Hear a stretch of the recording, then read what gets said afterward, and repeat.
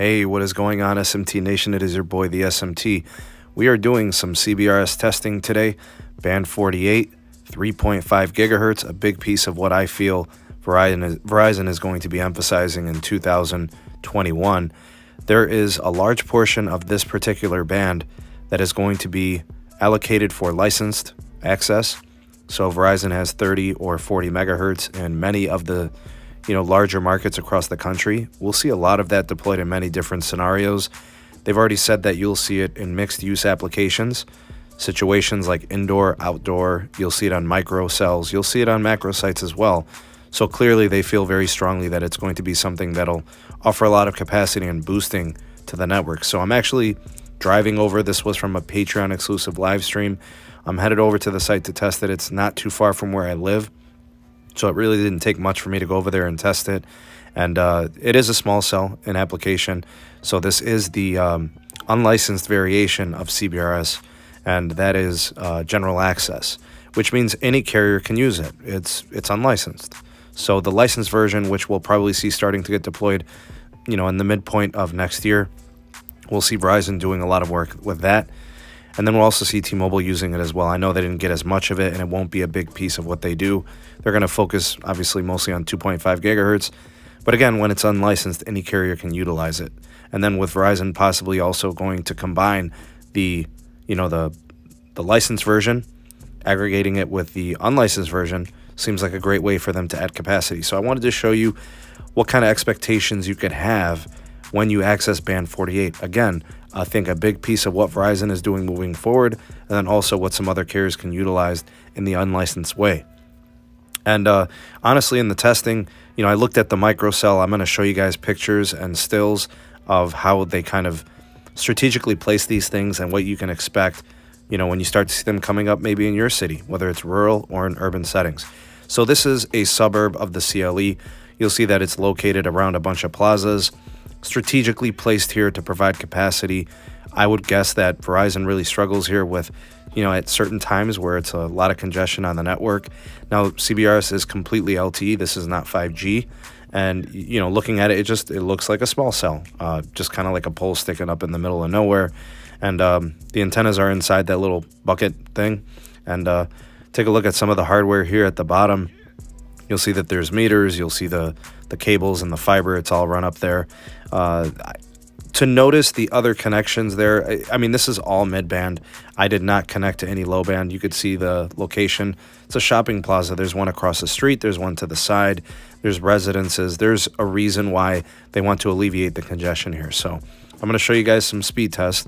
We're going to take a look at some of the numbers we get from the test. There's the first preliminary test I got as I was approaching the site from, I'd say, about 1,500 feet away or so. And I was moving towards it, so that's pretty good, and that's promising. You'll see it's 20 megahertz by 3, so that's 60 megahertz of CBRS. And then it's 20 megahertz of band 2 and 20 megahertz of band 66. And it's a pretty good performer. If you look at the speeds, that's pretty nice. You can see I'm right up against the site, so the dBm is very low, indicating that my signal strength is very strong. So I run a couple of tests here, and, sorry if this is a little fast for you, but I didn't want this video to be too long. So I put it in 2x to make sure that, I don't, keep you guys for, more than I have to. So 244 megabits per second on the down, 42 megabits per second on the up, low 30s for the latency, and 4 millisecond on the jitter. So what I wanted to do is I wanted to actually test it from some range. I'm not sure about the antennas and the directional nature of them. So I wanted to go across the street to the neighborhood side and kind of park on the side of the street and see if I could pick it up. It's obviously very easy to pick up a small cell when you're close to it, but obviously with space and range, probably weaken the signal. So I'm about, I don't know, I'd say about 1,000 feet or so, maybe like 800 feet. So I'm over a block away, and I'm kind of tucked away behind those trees.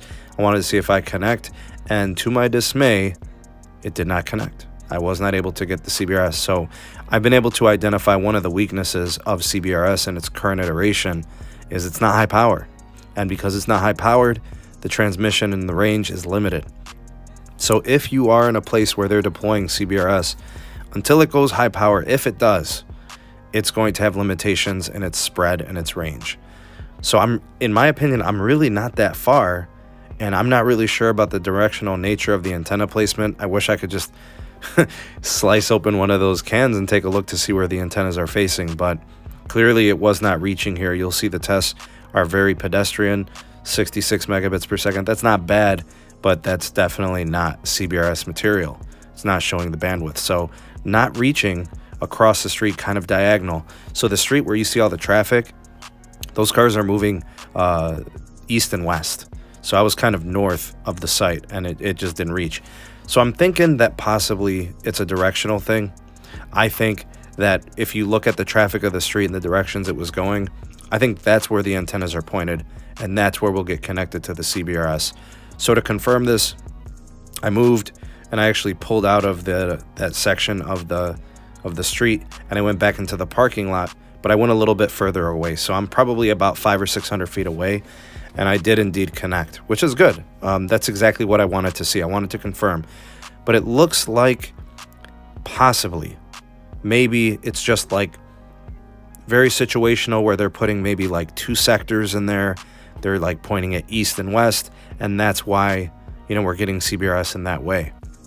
And we're not getting it kind of like on the north side, right? So where the street was. So you'll see 292 down, 40 megabits per second on the up. So again, this is a Cleveland area suburb. I'm actually kind of surprised they didn't force the issue and point it over towards those homes, but they're definitely pointing it towards these plazas where these stores are, and where I'm assuming a lot of the congestion can be relieved because people are in those locations. So they're kind of strategically placing it there so they can try to get people connected to the CBRS as much as possible, and you know, deal with that congestion. And you know, honestly, I wanted to continue. I created a little bit more distance. I wanted to test to see if it worked from a little further. So now I'm about 1,000 feet away. You can kind of see the small cell there in the background, and it connected. There's the speed test from before. I'm going to go ahead and do another test and see if it connects and see if I can still get some fast data speeds. We'll see if maybe the range is limited there, but I could tell you I did connect, and the speeds were pretty good. Although they were inconsistent at like 12 or 1,300 feet, it was kind of touch and go. It did connect pretty well from about 1,000 feet. So although it is low power, and although it does have its range limitation, it is an effective connection, and it is very fast.